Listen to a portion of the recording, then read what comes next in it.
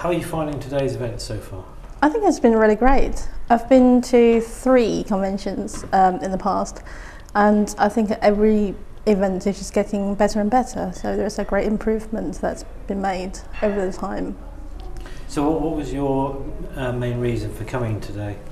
It's because I'm actually serving on 2 committees. One is the West London Branch Committee and the Best Practice Committee.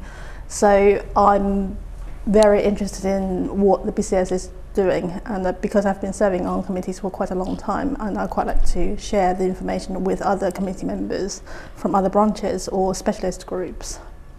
So what was the message you were trying to get across today?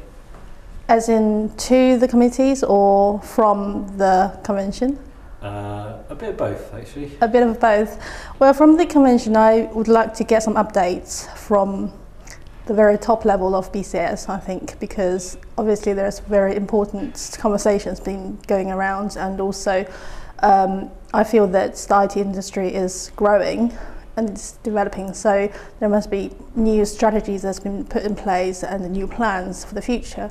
I'd quite like to have that information to hand so that we can actually share at branch level to our members at events where we organise the branch events. Yeah.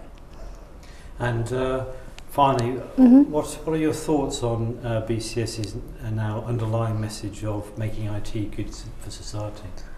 I feel that in general BCS has been making a great progress over the years.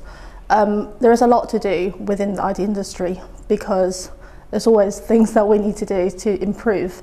But I feel that from my own job and the branches that I've been liaised with, education is one of the important things that we come up with all the time in our committee meetings and with our branch members. And the other issue is with health and social care, because that concerns everybody. Well, as an industry itself, it does help with the national economy, but there's more to it, more personal issues, and I think events that people are actually more interested in than money making alone. Can I just ask you one question about women in IT? Yeah. Obviously, I think only about 12 to 15% of people who work in the IT industry are women. Why do you think, what is it about the IT industry you think maybe puts women off, or young women coming through? I think there are a number of issues, but the things I have personally experienced would be that IT is a very fast growing industry. So if you're out for a year, so for example for childbearing age, and then you're out for a year or 2, then it's really difficult to re-enter the industry itself. And also because once you have a child, and it takes a few years for you to really get back your confidence as well as get yourself up to date to the jobs that you want to do and you were able to do.